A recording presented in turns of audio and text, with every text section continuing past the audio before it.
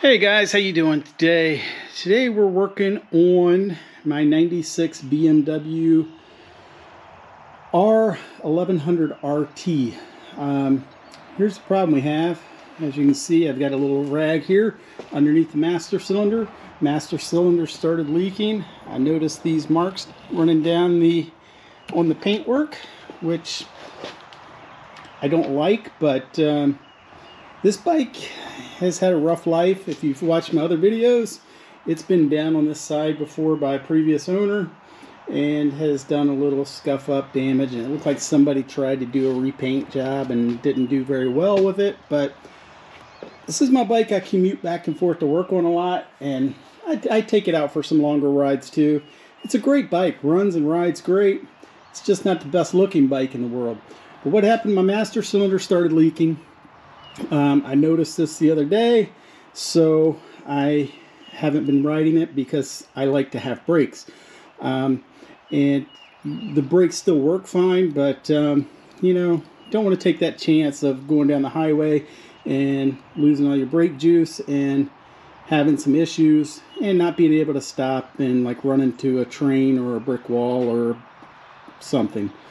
That doesn't sound like my type of fun that I'd like to have, so we're going to rebuild this. I bought some parts for it and some rebuild parts, so we're going to take this apart.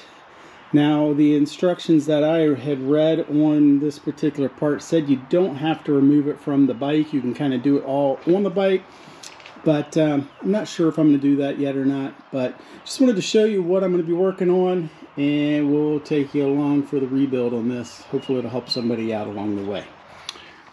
Okay, so hope you can see up under here all right.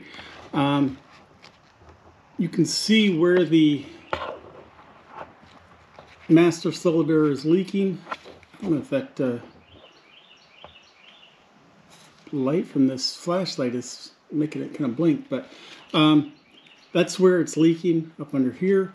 So we're going to take that apart and see if we can replace that. And it does look like it might be pretty easy to do on the bike, just removing the screw here. I think that's the screw that holds the switch on. That's the adjustment screw, so you could probably just pull the pivot screw out for the handle. I'll have to look at it a little bit better and see which way we're going to go ahead and do this. But it looks like it might be pretty easy to do right on the bike.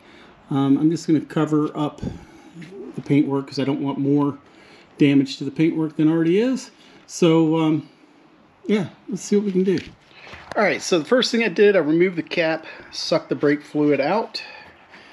And so I think next I'm going to probably remove the switches, because I think we are going to remove most of this off the bike just to make it easier. Okay, the next thing I did was I used a 14mm wrench and took the banjo bolt loose on the brake line, and then I just took a little plastic baggie that I had and zip tied it around it, just so that, you know, keep all the fluid from dripping out onto the paintwork and making a mess. Alright, the next thing we're going to do is there's a small screw up under here under the switches. I don't know if you can quite see it there, but we're going to remove this small screw here next to help remove the switches. Alright, with that screw out of the way, your switches should be able to come down easily and be out of your way. Okay, next what I did was I removed the screw that was right here that holds the throttle cables in place. So I removed that screw. Alright, so next then I loosen this hex nut here. It's Allen, it's a 4mm Allen, I believe. Yep, 4mm Allen. So loosen this up, and this should let your handlebars kind of, or your grip, your brake control rotate some.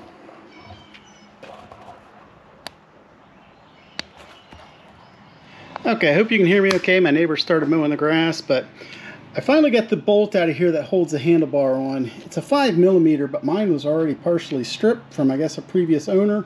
I did have to take the switch off too. It's too small. Flat blade screwdriver. Mine was stripped out. I had to use an easy out to finally catch it and pull it out. So I just flipped this all upside down so I can see it. So I'm going to cut this tie strap off that I put on here so I can remove the handlebar, or remove the hand control out of the way and start to work on this.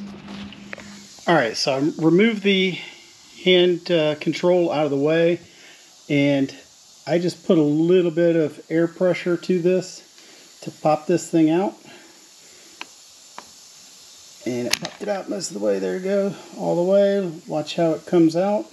So you've got your spring and then your little valve that sits in there. And I'm going to check out inside and see how bad it looks, but I'm sure that one of these seals just wore out from use. So let's take this over to the bench where the other parts are. Alright, I went ahead and cleaned out the master cylinder. I went over it with a little bit of super fine, like 2000 grit wet sandpaper, wet dry sandpaper. And there was a little bit of a buildup right here, and got that all smooth. I don't have a brake hone, and I called around locally and no one had them.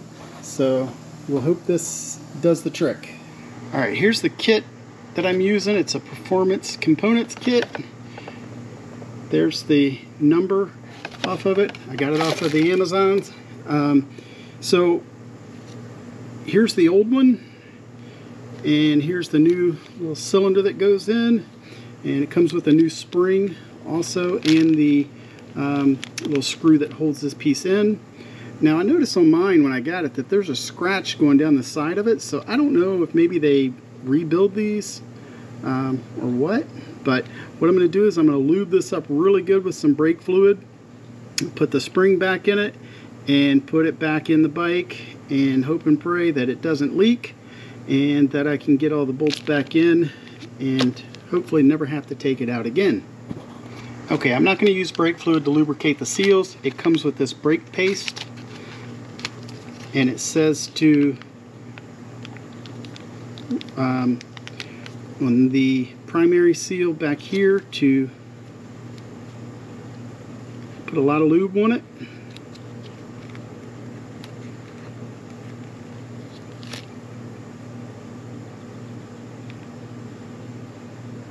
I'm guessing that's so that seal doesn't fold over as you put it in.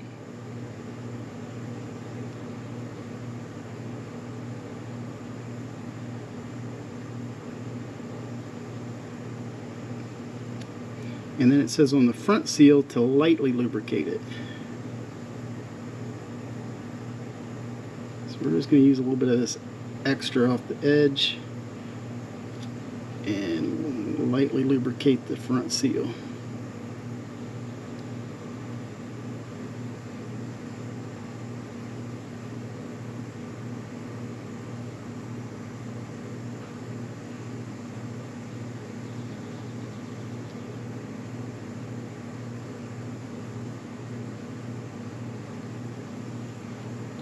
Alright, so we've got them both lubricated. I'm going to set it aside, make sure it doesn't get any garbage on it, and find something to cut this seal, cut this bag again. I don't know what happened to it. Oh, there's my razor blade. And get the spring.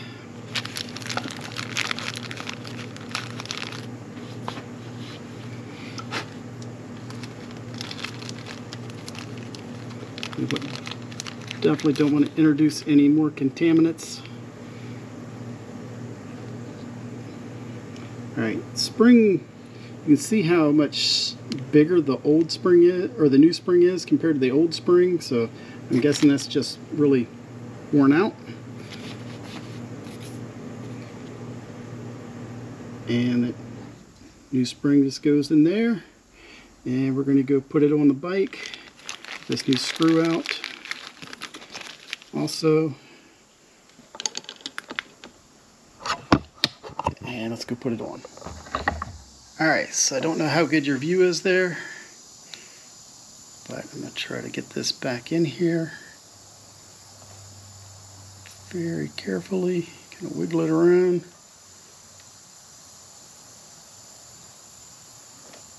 Feel that spring seated.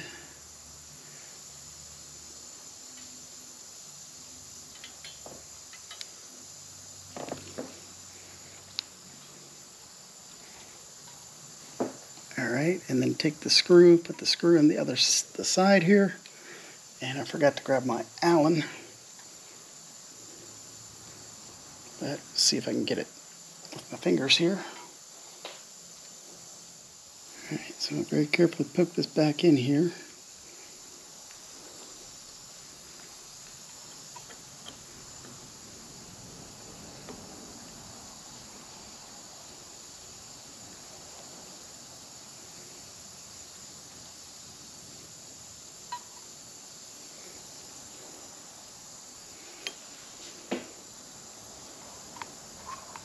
Okay, seems to be moving back and forth freely. Alright, so now we're going to have to go over and get the new boot that it comes with and put that boot on. So, I don't know if you can see, the boot goes on the handle here. Alright, so here's the new boot. Put that boot on.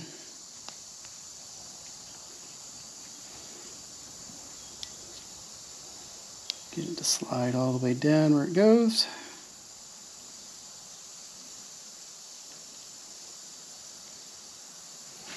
Alright, got that in place.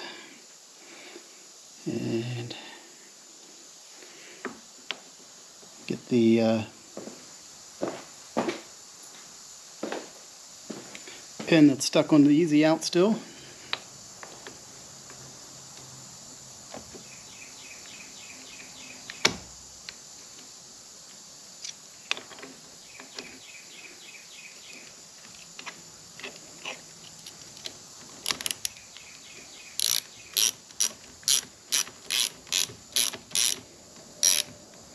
Alright, just going to start that a little bit to keep it in place.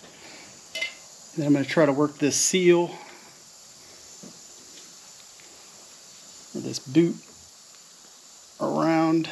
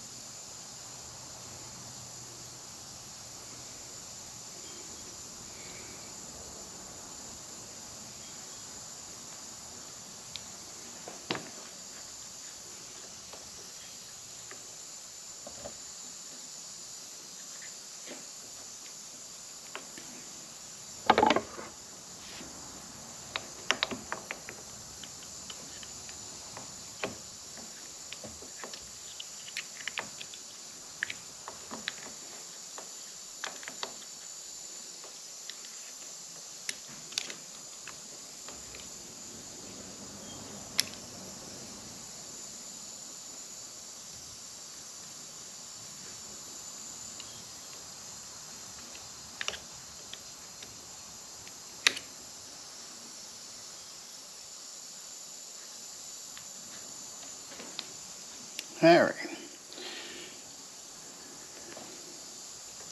That seemed to work. Just get the boot pulled down.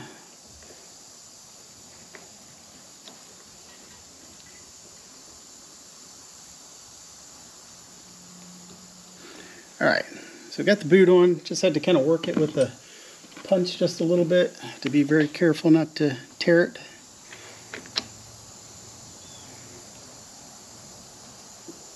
And now we got to line up, put this pin back in.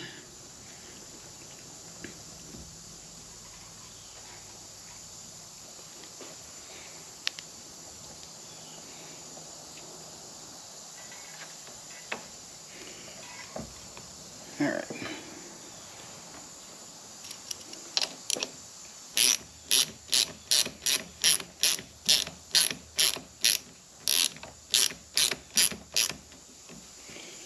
Alright, hopefully I can get this pin in and get this easy out back out of it. There we go. Alright, so like I said, I had to use an easy out to get this bolt out. I'm going to try to look online and order a new pin for this.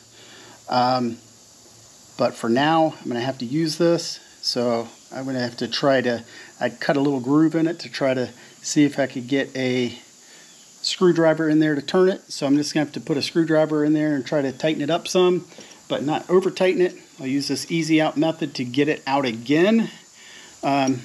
But I think we're good so far there. So I'm going to try to find something to tighten this up, and then we'll come back to putting the brake hoses on and the throttle cable and put this whole thing back together.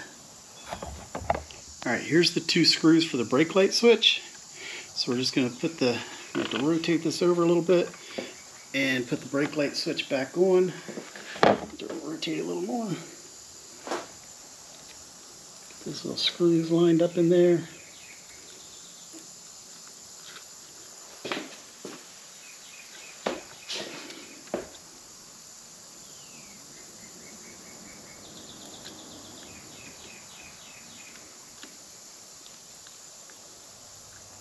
It's just a little flat blade screwdriver. I'll bring it around here in a second and show it to you. I know you can't see anything there. It just has these 2 screws that go into the bottom here to hold your brake light switch on.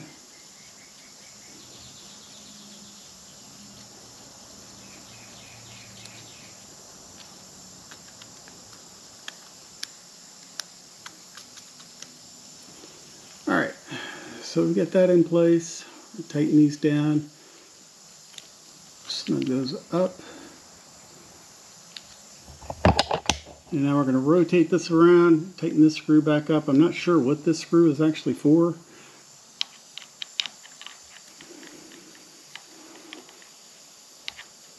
I loosened it. I thought it was something to do with the housing in there. Just going to use this flat blade to tighten this up for now. Alright, I'll tighten that up with the Phillips in a minute. So next we're going to put the accelerator cable piece back in here. I am going to lube this up a little bit. I'll put a little bit of grease on this.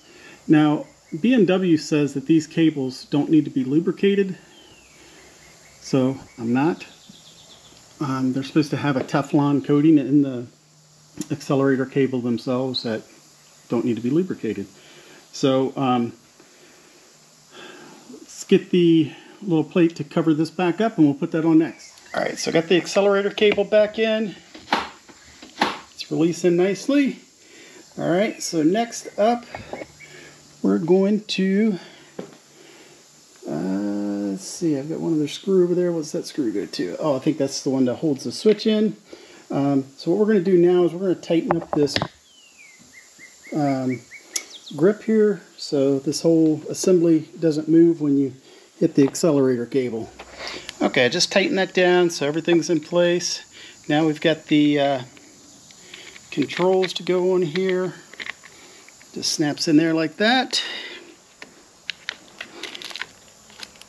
And then it has a screw that goes in underneath here. You can see if you can see where I'm pointing. Now I got a gripe with BMW on using Allen screws on their brake stuff, where brake fluid could leak down on it and harden up and strip out. So be very careful when you're doing this. Mine was in bad shape. So, alright, so get that on. My buttons move freely, my accelerator cable moves freely. So now we're going to put the brake hose back on and the banjo bolts. And we should be ready to put some fluid in here and start bleeding these brakes. So let me find something to cut that zip tie with. Cutting the zip tie off. Get this little plastic baggie out of the way. And then we'll line this banjo bolt up.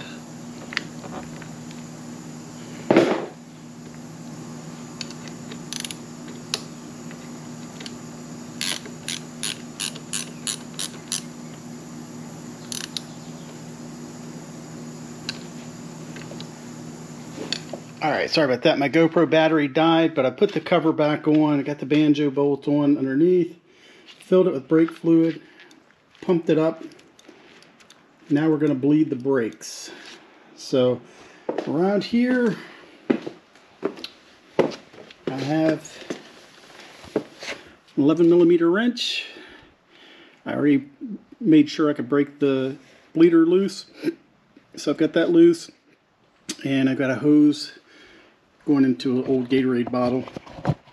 So what I'm going to do is pump the brakes up, break this loose, squeeze it, tighten this back up, release the handle, and pump the brakes a few times, and do this process a couple times to make sure we've got all the air out of it. And then we'll just top off the fluid and make sure everything is good to go. I'm going to sit you down here so hopefully you can see this okay, at least on this side. And I've already pumped the handle up over there. So we're going to break this bleeder loose and then squeeze the handle. See if I can reach both of them at the same time.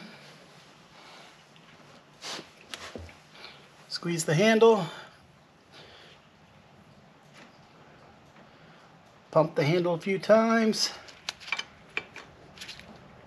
Break it loose. It's coming out really clear and with not any air in it. I don't know if you can see because this hose that I'm using is a little discolored, but I'm not getting any air out of it, which I didn't think I would get much because of, you know, we broke the banjo bolt loose, but you know, didn't push any fluid through it and anything like that. So this one looks good. Handle feels really good. I'm going to try the other side now, and I'll take you over there with me on that one. All right, set up on this side.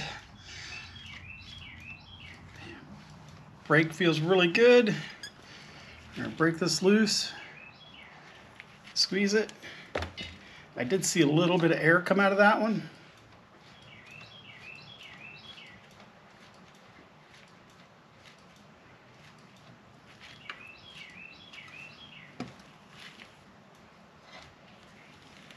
And no air that time.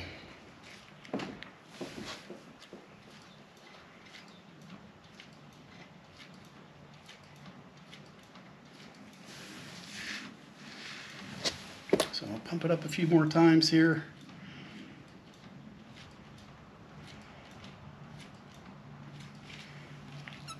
Do the same thing again. And no air, it's coming out clean.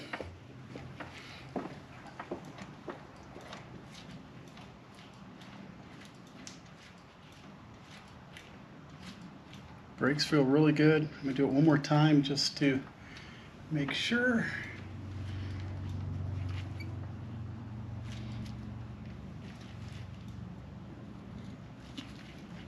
And no air.